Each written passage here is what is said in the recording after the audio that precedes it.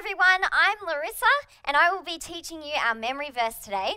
And the memory verse comes from the book of Acts, chapter 2, verse 38.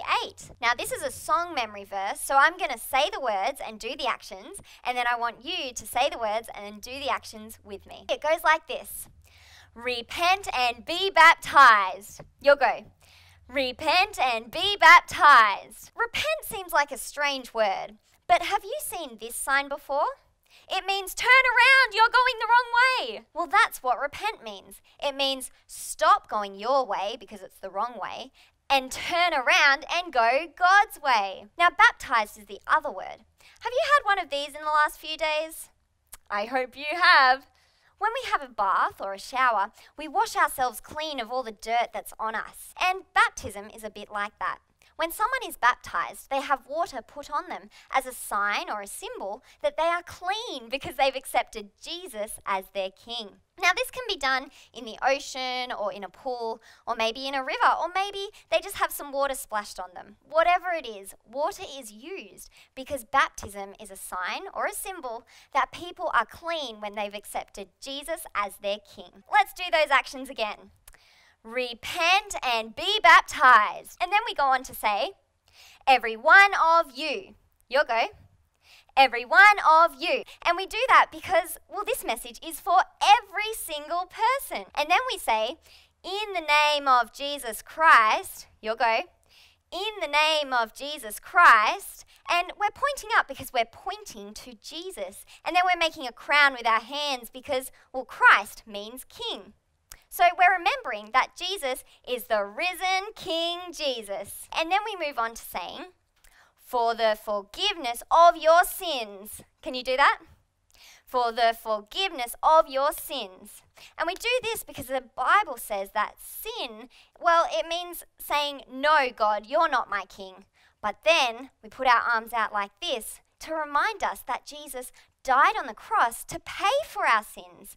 And so we can only find forgiveness in trusting in Jesus. And then we move on to the last little bit, which is, and you will receive, and you jump up because you're really excited, you'll go, and you will receive, and then we go, the gift of the Holy Spirit. You'll go.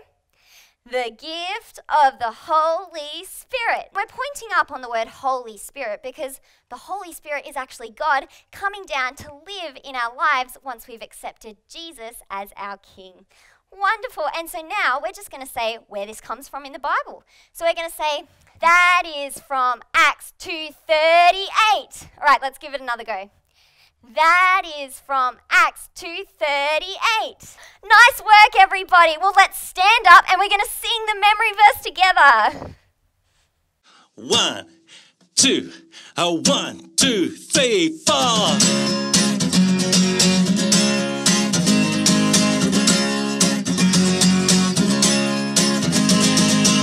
Repent and be baptized, every one of you, in the name of Jesus Christ, for the forgiveness of your sins. For the forgiveness of your sins, and you will receive 2, 3, 4, the gift of the Holy Spirit, the gift of the Holy Spirit. That is from Acts 2:38. That is from Acts 2:38. Repent and be baptized, every one of you, in the name of Jesus Christ, for the forgiveness of your sins. For the forgiveness of your sins, and you will receive 2, 3, 4, the gift of the Holy Spirit, the gift of the Holy Spirit. That is from Acts 2:38.